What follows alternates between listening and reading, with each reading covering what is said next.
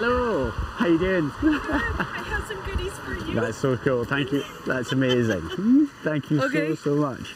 So there's water, apples, fruit. That's gorgeous. Teresa Jane Snyder drove a couple of 100 kilometers along the Trans-Canada Highway to help her newfound hero. Thank you.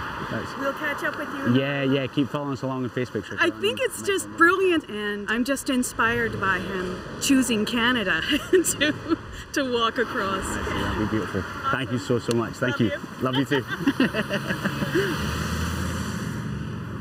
Coming in, girl. This is the effect Michael Yellowlees and his dog Luna have on people as they walk across Canada. Hey? They left British Columbia back in March, and thousands of kilometers later, and on his third pair of shoes, Michael is in Ontario. The walk itself's been amazing. You know, Canada's such a beautiful country in so many ways. You know, you're walking 40, 50 kilometers every day. We're living an adventure of a lifetime. Michael and Luna are walking across Canada to raise money for a charity called Trees for Life. So far, they've raised around $25,000. The money is to replant the forests in the Highlands of Scotland, where Michael is from. So why is he in Canada? You've got wilderness here that we don't have in Scotland anymore. We've lost over the last few hundred years. So coming out and experiencing your landscapes, your wilderness, you know, just the other night I'm hearing wolves howling, and for me that's like a bucket list moment. You know, that was like spine tingling, and something that I really hope that Scotland will have in the future. Oh, come on over, one sec.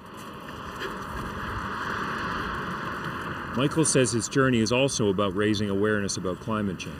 That's hit a chord with Canadians along the road like Darla Stewart. Yeah, how you doing? Very well. Do you need anything?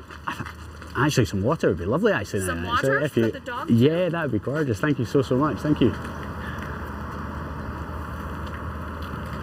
You're an absolute star, Darla. There you go, Luna. How did you hear about us? This morning was going through Facebook and seen a picture of somebody, had a picture of you, and they were coming through Mattawa. Okay. So they said you were headed this way, so I thought Mattawa by today should be here. Nice. So I thought, okay, we'll watch. Keep an eye out for me. Yes, we did. That's gorgeous. That's so cool. So you know where you're going tonight? I'm not entirely sure where I'm going to camp tonight. Michael can't stick around. He needs to keep going. But by stopping in, he's already made Darla's day. Very proud and very blessed that there are people out there that will do this, and the courage for them to go out and do it. Lovely to meet you. Okay, girl, we're off.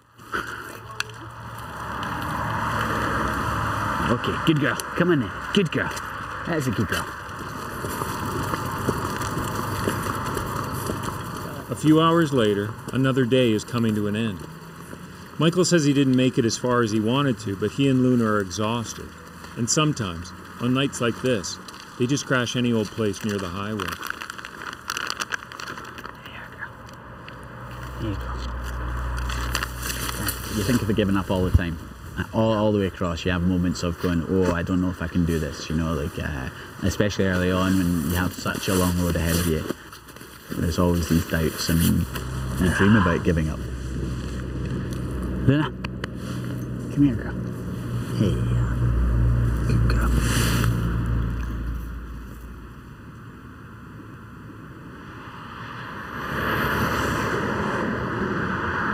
After a few hours rest, Michael and Luna are back on the road, committed to walking another 40 kilometers, one step at a time. So how you doing? Yeah, we're doing not bad. Getting there today, a little bit tired today. You've gone more than halfway now across Canada. We have, yeah. I think something about 4,500 kilometers. So, you know, I guess the question is, how do you keep going? Like today you're tired, how do you keep going? You try and think of the simple things of it, you know. I'm literally just out taking my dog for a walk. Does she help to keep you going? Oh, absolutely, yeah, she's the one pulling us along. That's a good girl, isn't it? She's keeping me moving. The mornings where I'm lying in bed, just sort of wanting to give up, she's the one looking me in the face and telling me, like, come on, let's get moving. Come on, girl. Luna may be Michael's secret weapon, but it's clear the Canadians he meets along the highway keep him going too. Hey, man. Hey guys, how's it going? I'm good, thank you. Yeah, we brought you some stuff. We've seen you and your dog there, yeah, so legend, brother. We thought we'd bring you some stuff there, Guys, buddy. thank you so much. That's very, very appreciated. Hey, brother, how's it going? Yeah, good mate, good. You didn't need anything, eh? We're doing pretty well, yeah. Like people have been helping us out loads along the road, you know. I'll give you a ton. Nice. Because I've got army friends all along the way. Lovely, and lovely, as soon lovely. as I say, you know, I know you, and you'll have a place to stay. Nancy Rose drove out to meet Michael and Luna. With the climate crisis, it's like we do need to actually grab it and hold it as our own problem.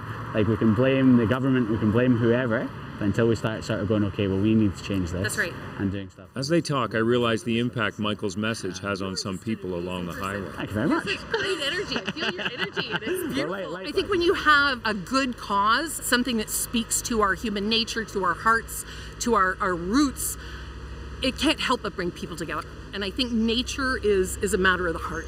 And someone like Michael can bring all of these people together, no matter what side they're on. Lots of love to you, Erica. Take care. Speak soon. Lots Lots of of love. Convincing people that something needs to be done about climate change is a big part of Michael's journey, because he knows that walking and raising money isn't enough.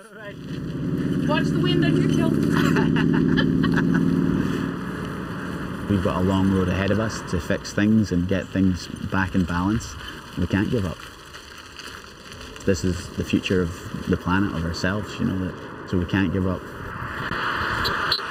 Nick Purden, CBC News, along the Trans-Canada Highway.